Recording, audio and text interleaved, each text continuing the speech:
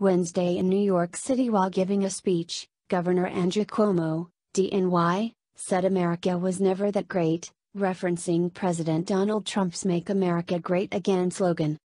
Wrapping up his speech that was highly critical of Trump, Cuomo said, "We're not going to make America great again.